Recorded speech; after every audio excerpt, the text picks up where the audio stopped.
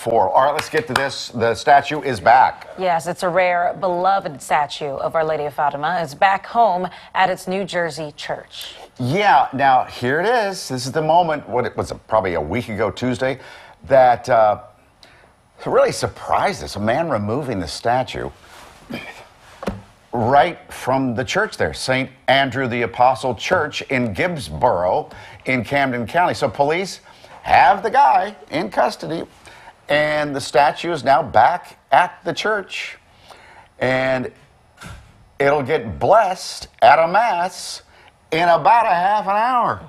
So we want to bring in Monsignore Louis Marucci, the pastor at St. Andrew's Church. Hi, Monsignore. Thank you for being on the show. Hi, good morning, Mike and Alex. It's great to be with you. Thanks for having me today. Sure. So did we get all that right? Tell me about the statue. How long had it been at the church? We acquired the statue in 2016. It was the 100th anniversary of the apparitions of Our Lady of Fatima in Portugal, and I led a pilgrimage over to Fatima. Wow. And I wanted to acquire a special statue, a replica of the statue in Portugal, and also the crown is unique in this particular statue. So we've had it since 2016. And where was it placed? It has, where in the church is it? Because we see in the surveillance video, it seems like it's pretty accessible for folks to be able to walk up to it. Right, we have a private chapel that seats about 50 people, and we leave it in the chapel so that people can have access to it, that they can pray in front of it. Right now it's in the main church proper as we're getting ready to celebrate the Feast of the Nativity of the Blessed Virgin Mary, the feast of her birthday. Did you know the person who took it?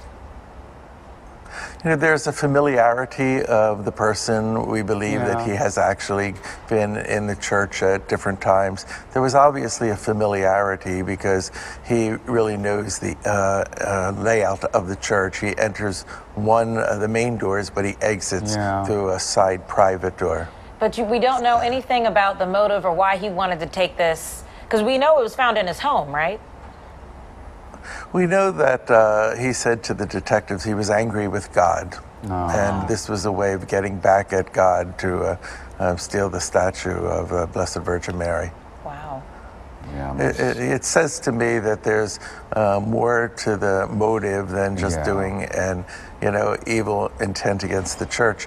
Perhaps there's some mental or psychological deficiency. Yeah, I would think so. The hope would be the person gets the help that they need. Yes, hopefully so. And we know that she's not damaged or anything. Is she in the same condition as when she was before she was taken?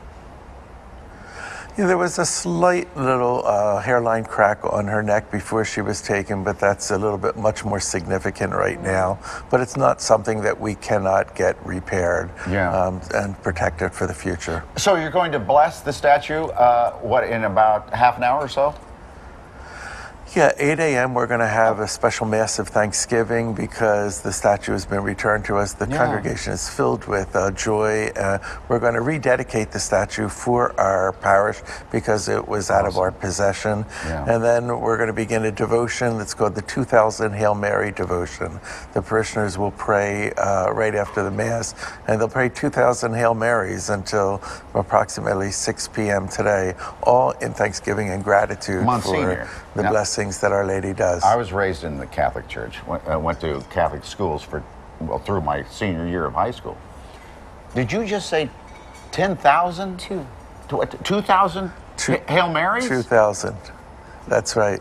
Aren't you glad you never got that as a penance and confession? I mean, I've done plenty of rosaries. I don't know, you might have been close to the confession. I thought a rosary was long.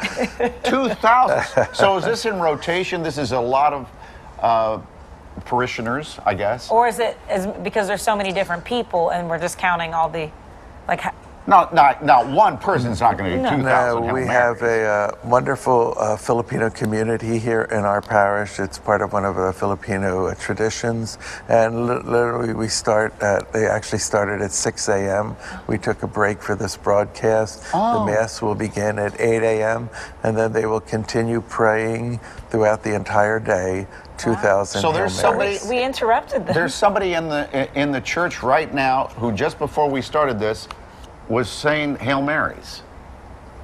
Right, that they started at 6 a.m. this morning, and you'll see the church will start now filling up with people as they come for the morning mass. Look at this. And then there you'll see as they continue to fill the church, and then we will continue to pray. You know, it just speaks of their love for the Blessed Mother and the power and the presence of her in our lives. Yes, that is for sure. Oh, it was great meeting you, Monsignor. And Monsignor, do you think you could spare a prayer for us too? Yeah, while you're at it. Like, throw 2 or 3 Hail Marys in for us.